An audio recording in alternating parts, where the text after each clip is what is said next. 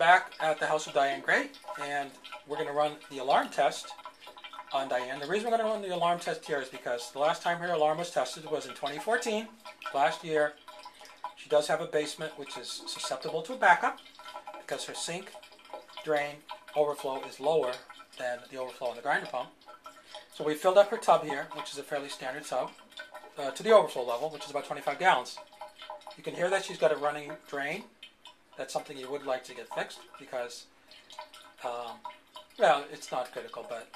It's brand new. Is it? Okay. I don't like households with grinder pumps that have leaky drains because it's putting water in your pump that you don't want. Okay, anyway, I'm going to go down now, and I'm going to turn off the electrical service for her grinder pump. And Diane's going to, when she hears my voice, she will let the water down. But we're not going to let the water down until I turn off. Let's see, where was that panel? Here it is, over here. Okay.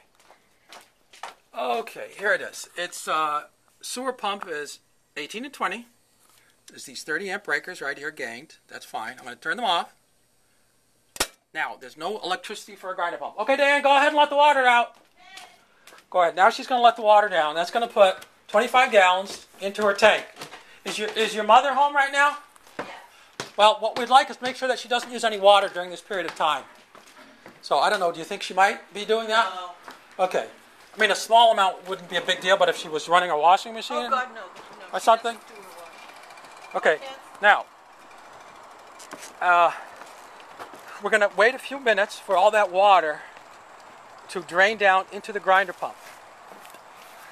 And that's going to go higher than the alarm level. If we've measured it out correctly, it'll go higher than the alarm level. And after that water is completely filled in, what I'm going to do is go back in and turn on the circuit breakers. And that should cause your alarm to go off. So that's we have to wait a few minutes here for all that water to drain down.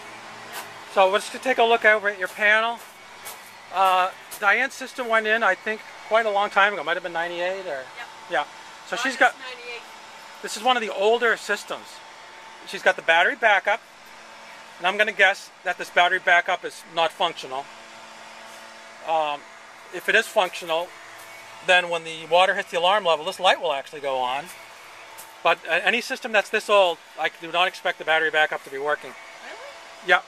And did they tell you it was working when they tested it? Or you have any there. idea? Oh, okay, fine. Probably. My neighbor, they replaced his, so I assume mine was working. Okay. Well, we'll find out. I haven't heard of them replacing any of the battery backups. Oh, I could be wrong. There might have been something else that they replaced. No, that's a custom unit. It was designed just for Chelmsford. Generally speaking, all the components in there are not, you can't order them because they were only specifically made when these were installed in Chelmsford. So normally they're not repairing these. When these are, okay, look it. But yours, it did go off. Now that tells you that the water has hit the alarm level. So that's very good, actually. You've got some. It's not making a noise. Because there's no power for the main alarm. So, basically, when you turn it on. Yeah, this is the first pass that I've seen on a battery backup system. Now I'm going to go turn on your circuit breakers, and the regular alarm should go off. I'm just going to sit here. Yeah, you just sit there. Let's see. That's why you're here. I gotta, and then your regular alarm will go off. Oh, hold on, I gotta get down into the basement again. That water is still going.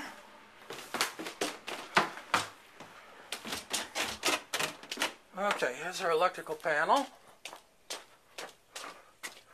We're going to turn the wall on. Okay, the electricity is on.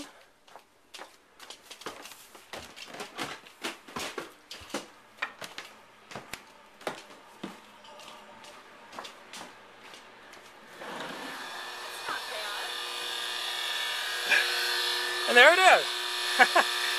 It's not actually that loud, considering that you've got the highway and maybe somebody mowing the lawn. Your neighbors, your neighbors probably wouldn't actually be able to hear this from here with everything else going on. But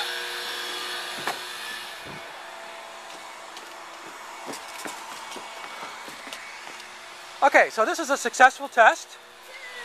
Your alarm's working and your battery backup is working too. So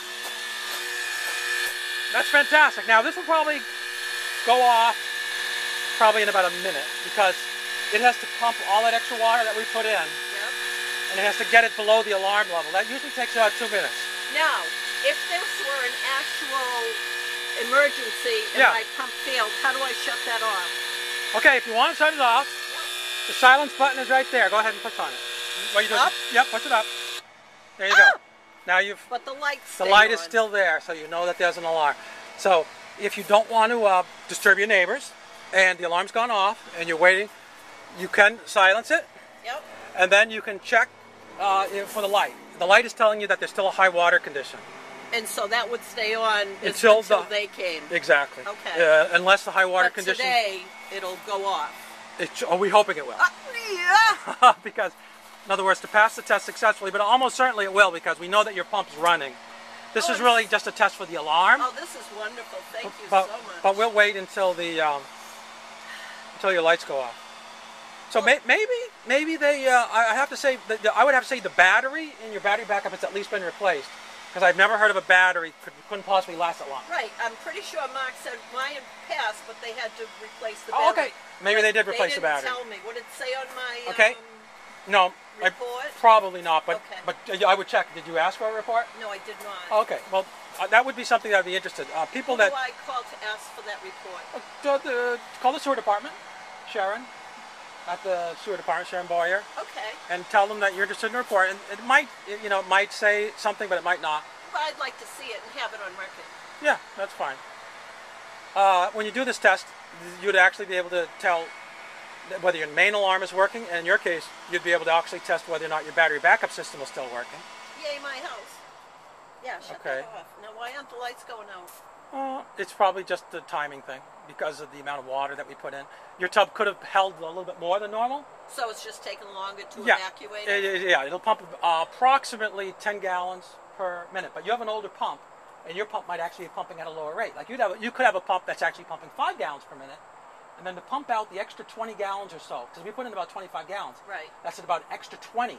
It might have to pump out about 20 extra gallons. That could take 2 minutes with a pump that's pumping at 10 gallons per minute. But it could take 4 minutes for a pump that's only pumping at 5 gallons per minute. And when you're waiting, it seems like it's already been long enough. It seems that way, but when you actually look at the timer on the video, it helps. It It went off at It 7:30, so it was probably running for like 2 to 3 minutes. I can check it when I do it. Thanks, It was. Dave. It is one of the longer videos, This but helps. but I anyway, feel it's an so alarm test. Diane's good for another year.